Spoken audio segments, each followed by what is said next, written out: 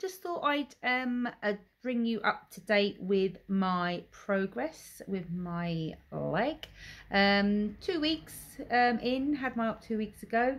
I had to go back to hospital last Wednesday, so they could clean the wounds, redress them, let the consultant see how it was going, and then to start the second phase of the treatment, which was starting the turning of the struts daily. I was told originally it was going to be 7 to 10 days, but it's actually a 3-week program, and they said they can do it slower if it's too painful. We could do it slower, but I said no, let's just go for it. I want to get it sorted. So on Wednesday, they gave me the prescription, which is this, and it's I've got the 6 struts color coded, and then each day the number on the dial, they have to be turned to a certain number on the dial on each strut for 3 weeks until they reach the final position. So what they did is had the surgery. 2 days after I had the surgery, I had the initial setting of the struts on the frame. What that did was they cut the bones when they did surgery, and then 2 days later they set struts so the bones were making contact again. So the bones actually realized, oh, we're broken, we need to start making new bone tissue. Then when I went back last Wednesday, which was a week later, my consultant, he actually reset the struts to another position where they pulled the bones apart again.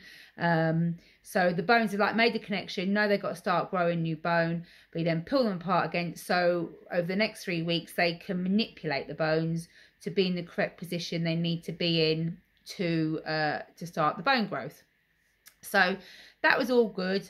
Started that on Wednesday. It was a little bit uncomfortable, but stinging more at the front of my leg where the big pin is in the tibia. That really was stinging, but nothing you couldn't deal with.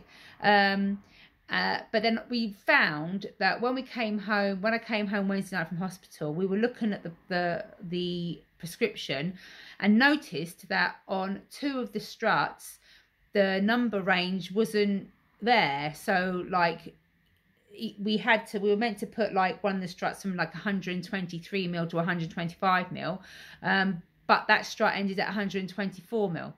So I rang the hospital Thursday morning. I had to go back in on Friday and see my consultant, who changed the struts and said it's fine. That was fine, it's not a problem. But he then did the turning for that day, and I have to be honest and say it was so painful. Oh my goodness. I know different people have different levels of pain threshold, but my leg was just throbbing and it was difficult to put any pressure on it. It was incredibly painful. And I don't moan about pain. Well, I do a bit actually sometimes, but not like this. And I was, I just felt so down. I really felt sorry for myself. It was like, oh, poor me, I'm in a lot of pain. Oh. But they said to me, take your cocodamol, take your prescription medication 4 times a day. Just take it. Don't suffer, because, if you need it, it's not going to be an easy ride. You are going to feel pain with this, but nothing like you thought it would be, sort of thing. So that was that. And then on Saturday, so that was fine, just struggled with it. And then Saturday, I was going out for the first time to my niece's afternoon in the garden, and I stood up on my crutches, being a bit cocky, and fell backwards, which landed on my coffee table. Luckily, my leg was okay, but then I lost all confidence on crutches, so I'm back on a frame. When I'm on my own at home, I'm back using a frame, but I know I am going to have to start going out on crutches more. But yeah, it's not too bad. But since then, the turn of the struts between my partner and my daughter, they've been doing it, and it's not too bad actually. I'm taking cocodamol 4 times a day, and it is okay. It is manageable. I'm feeling a bit more positive because it doesn't hurt every day when the struts are turned.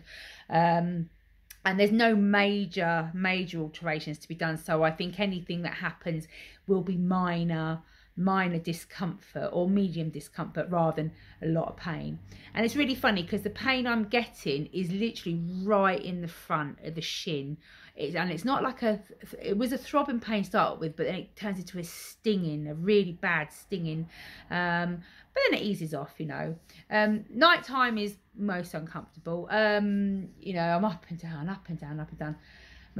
My foot does swell up if I'm on it for too long. That swells up quite a lot, so I am having to literally raise it up a lot, just sit around with it raised in the air a lot. I am going to venture out to the shops tomorrow after I've been to the hospital. I'm going to go and do a bit of shopping and see how I get on, and just generally start trying to build my confidence up, because they've told me once the 3-week prescription has been done, they will be expecting me to start putting full weight on my limb then.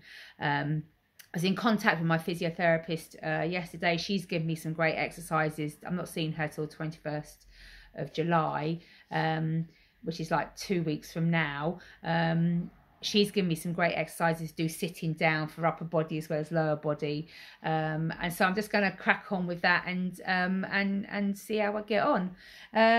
So all in all, feeling quite positive about everything. You know, the leg looks no different really. Let me show you. It doesn't really look any different. It's still there, still in its little cage.